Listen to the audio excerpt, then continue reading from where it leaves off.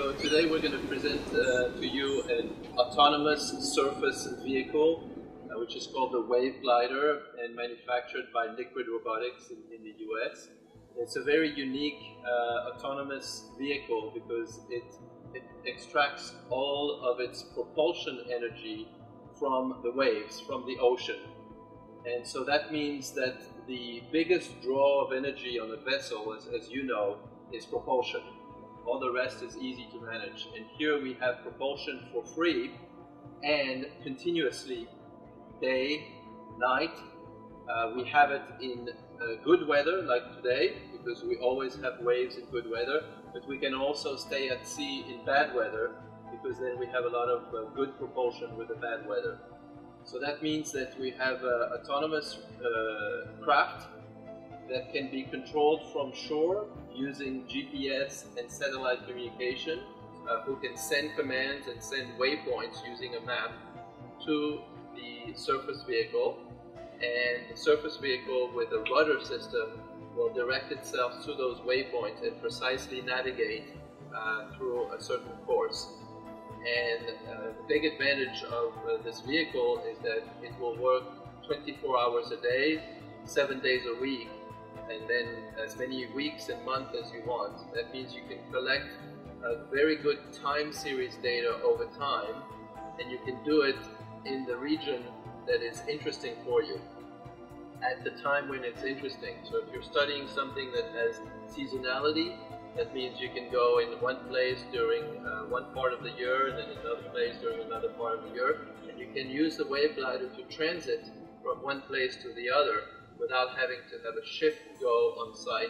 Also, when you work far offshore, like we're here near a wind farm that's far off the coast of Belgium, instead of taking a large vessel to go to the site, you can launch it near the coast and then direct it to transit to the work area, and it can transit on its own. It will navigate about 100 kilometers in 3 or 4 days. So all you have to do is plan. If you want to be there and it's 100 kilometers offshore, you just launch it 3 or 4 days before, and it will go to the work site, and then it will start working in the site. It will navigate about 1,000 kilometers in 1 month.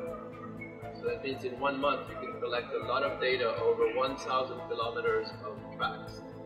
And then, so the wave energy is used for the propulsion. And then we have solar panels that will harvest the sun power, recharge some batteries, and then the batteries are used to power the computer that is used for navigation, communication, and then it will also be used for powering instruments, for making measurements at sea. The other advantage of this specific vehicle is that it's a surface vehicle. That means it can make measurements in the air, but also underwater. And it can also do the change of flux between the air and the water. In some examples, the carbon PCO2 measurements.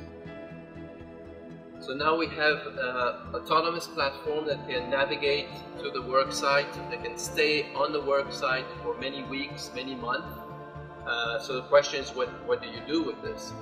Well, you do a lot of the same work that you can do with a buoy. So the Wave Glider kind of does a mix between the ship, by being able to move, not as fast as the ship, but still move and cover large areas, but at the same time has the temporal scale of a buoy, because like a buoy it can stay out for 1 year before it needs to get some maintenance or some checkup.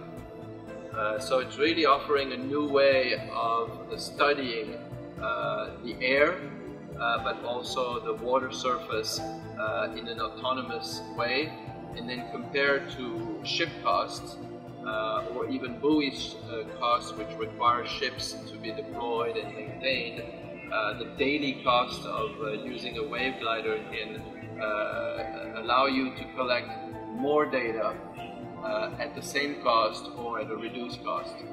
So many advantages in using this technology.